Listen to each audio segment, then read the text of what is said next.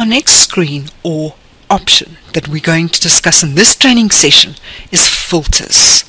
So if I click on my filter button, we will allow you to set up or create a filter with various questions. In other words, here you've got a query on this information you see in front of you. You can say, I want to see only selected information. For instance, I only want to see all the debtors of the bargain store.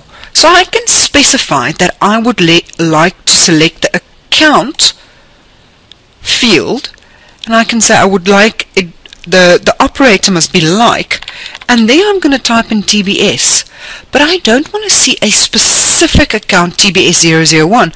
I would like to see all the accounts that starts with a TBS. Then I can use the wildcard. The wildcard in this case is the percentage sign. I must use like and the wildcard together. I can't say equal.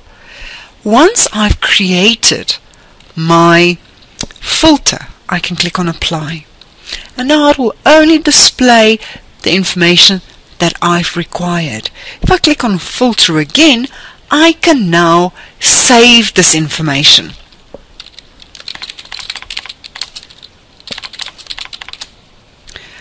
And I can close my filter. Now at the top here, you will see the filter that you've added. All your filters that you've already created will be displayed at the top here. In other words, here's a filter that I've created that will show everyone that's got a terms equal to 2.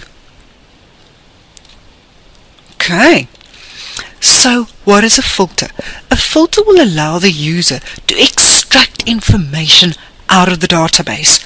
What is important with a filter is that you know what is the field name and what is within that field that you need to specify. And that concludes filters.